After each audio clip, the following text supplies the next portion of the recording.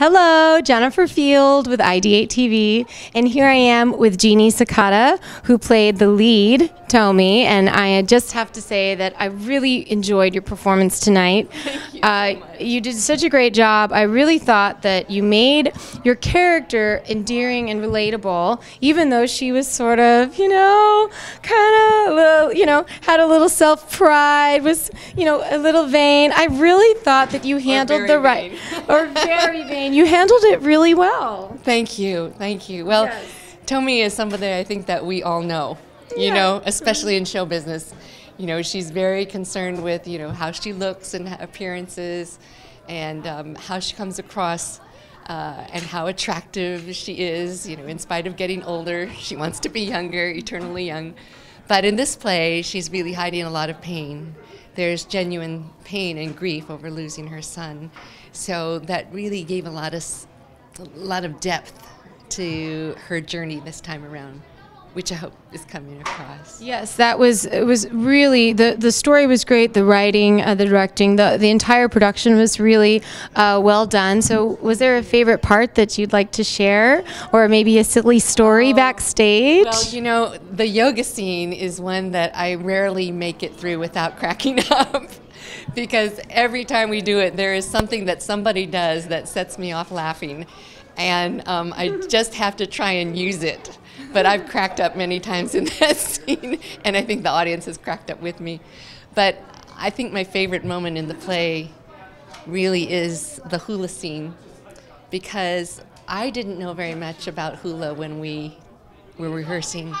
And we learned so much about what a spiritual experience it is and how the dance is used to tell a personal story in such an intimate way, but such a beautiful way. And so whenever we do that scene, it spiritually uplifts me. It's funny, but it's also deeply personal. And we're so lucky that we have Tuya Sao, who's recently starred in K.O. Wolfer's film, The Haumana, because he plays this kumu so beautifully. And here I am on stage with my three dear friends, Kyle Fisher and Emily Croden and June Kyokalu. So we've had a great history with this play. And I heard. To come to that moment in the hula scene together is very, very profound and meaningful to us. Any projects upcoming for next year that you want to share? Well, I am also a playwright. I've written a solo show about Gordon Hirobayashi, who was one of 3 men who legally challenged the mass incarceration of Japanese Americans during World War II. We had a premiere of the show here in 2007 at East West Players with Ryan Yu, directed by Jessica Kobzanski.